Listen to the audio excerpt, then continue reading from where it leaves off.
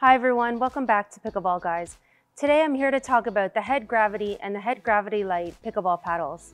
But before we get into it, be sure to hit that subscribe and bell notification button to stay on top of our latest content.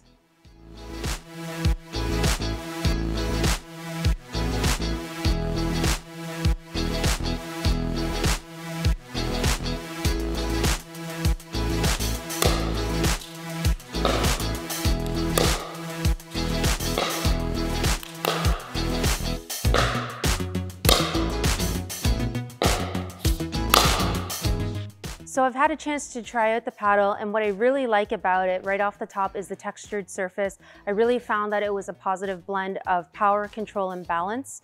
And the unique shape that they've gone with really allows for that extra large sweet spot. When you hit the sweet spot, the shot is really clean, it's really solid, all around a great paddle.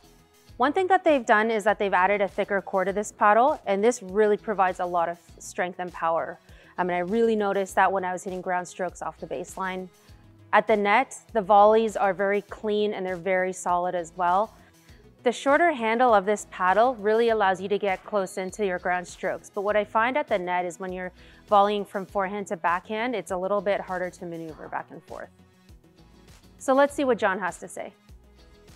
For this playtest, I was hitting with the gravity paddle in the standard weight. I really enjoyed how this paddle felt when making good clean contact in the center of the sweet spot. Had tons of pop, especially at net, felt great on volleys. Where it lacked a little bit was on forgiveness. It was a little unforgiving if you didn't hit directly in the center of the sweet spot, especially towards the outer edge of the paddle. It was definitely a little bit unstable. Overall, this paddle was great.